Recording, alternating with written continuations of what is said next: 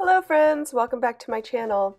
So today we're going to be setting up a fun planner project, and I'm going to be using some pocket pages from the Happy Planner. So I've got that right here, as well as the sticker sheets I plan on using, as well as the sticker books which I pulled from. Okay, so this video is going to be about making kind of like a fun inspirational page for the beginning of my faith planner. I did something similar in the beginning of 2019 for my health planner, as you can see here. And I think it turned out really cute. It was just based off of healthy habits, just to kind of keep that in mind. And I thought it'd be perfect to use these faith stickers to do kind of a similar thing.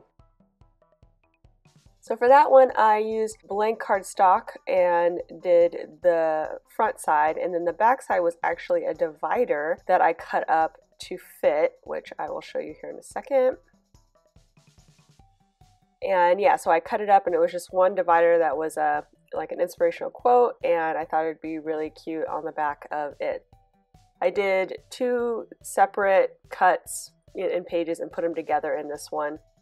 But this time I'm going to use this divider as an inspiration. I want that to be the back of the pocket pages. And then I noticed that the back side also has a really pretty pattern. So my idea, instead of actually cutting up this divider, was to take a picture of it and then print it out so that I can cut it and manipulate it how I want to for it, and I can keep that divider. That's what I'm going to do. I'll just show you guys how that process is going to be and how I'm going to set it up using Microsoft Word, so you guys can do this with any image that you find for your planner and kind of do the same thing. I'm going to be doing it double-sided, so it'll just be one page double-sided, and I did a grayscale so that the front side with the stickers won't be too colorful. All right, so let's go into Microsoft Word and I'll show you how I did this. Okay, so basically you just want to open up a blank document and then go ahead and locate your image that you want to use. I'm just taking the picture that I used and I'm going to drop it in here. So this was the original picture of the divider that I want to use. And then I am going to crop it. So I first am making it big, but I've noticed that it works a little better too if you crop it before you enlarge it, which you'll see, because I lost track of where the crop marks are. You're looking for a different type of crop mark on the actual sheet. So let me pull that up. There we go. So that's what you're looking for. So you get the little corners there and you can make the crop marks how you see fit. The page size that you actually want to be at is 6 by 8, even though that's not a traditional classic Happy Planner size. There are 3 squares across and 4 down, and so each square is a 2 by 2 or 2 inches by 2 inches to fit in the pockets, because there is space around the pockets that kind of spread them out.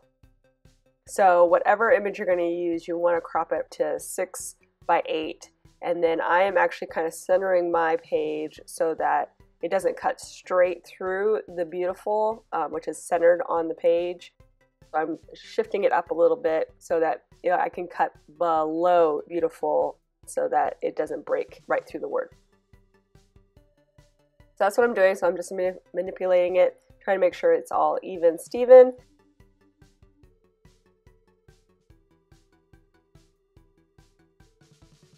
And then you want to center it as well on the page before printing, because there is a backside as well, and I want to make sure that they're both right on top of each other when I cut. I don't want to have any issues. Another thing you will probably want to do is add just a smidge larger than you need. So I have the actual size being 8 by 6, but you probably want to add at least 1/8 to 1/4 of an inch on each side so that when you trim it, you're not going to have any white space. Because sometimes, when you print back to back, the printer is off just a smidge or a little bit, and you just want it to be cropped right on top of each other. So it helps to make it a little bit bigger, and then you can cut off the edges and make it a perfect fit. Okay, I went ahead and printed that, and so now we will see when I printed both sides. it all turned out good. Then you can kind of see how it is smaller than the page size, but like I said, when we cut it up, you will see how that all comes into play by using the 2x2 square inch rule.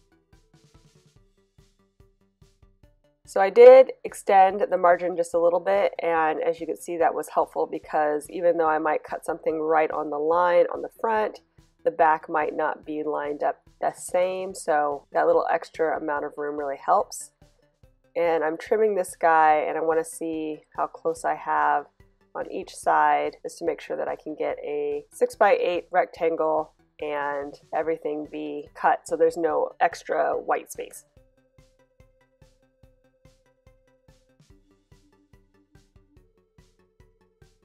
And now I'm cutting them into the 2x2 squares, which you're seeing me do here.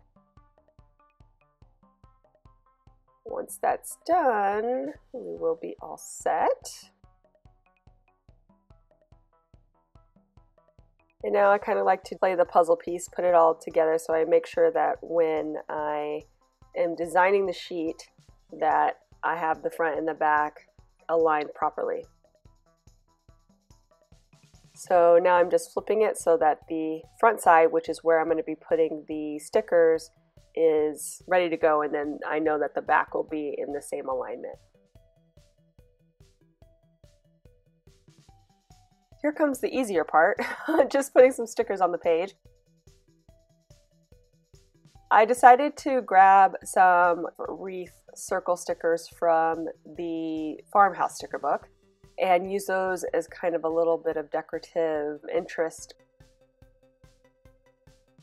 I also had originally printed this out as a sample with the color, and I decided the grayscale was much better to give a neutral background for this guy. I kind of wish I would have lightened it a little bit more because it is still pretty strong with the pastel colors, but I think overall the gray was a better way to go to let the color of the stickers kind of pop. So now I'm just kind of laying them down.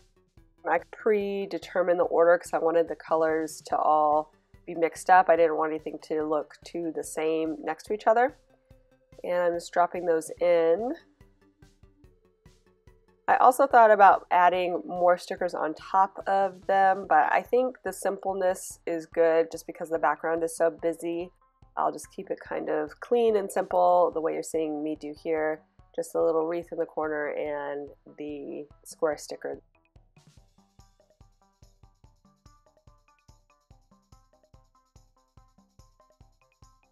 So there were only 10 of these types of stickers, and so instead of just leaving it as 10 or trying to find something else that was square but wasn't the same, I decided to look for a couple of stickers to kind of start and end the page. So that's what I'm doing here. I found this square sticker that I think, or it was actually rectangular and you just saw me trim it, that I thought was a good end sticker for this, and I'm just trying to align it because it's not quite square, and I want to make sure that it's centered on the square that I'm using there.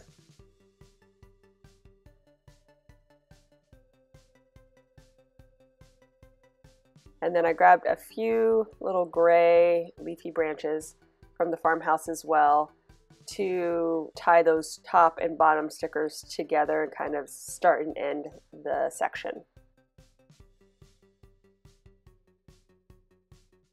On a whim, I decided to kind of place those two extra pieces of stickers here since they're kind of a neutral background and use that for the quote because I knew that the quote was going to get lost on that busier background.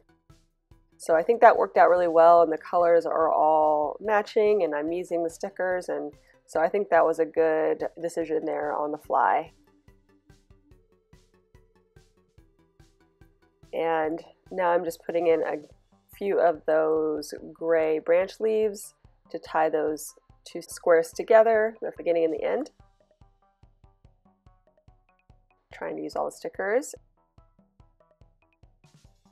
And now I'm going to go ahead and drop them in. I'm going to make it as clean and as simple as I can. I've had a little trouble getting this guy in because of the sticker, but once I get them all in, I will show you and we will be all done, friends. So if you enjoyed this video, please give it a thumbs up down below. Go ahead and leave me a comment if you'd like to get in touch. And think about subscribing to my channel if you haven't already, if you'd like to see more of my videos.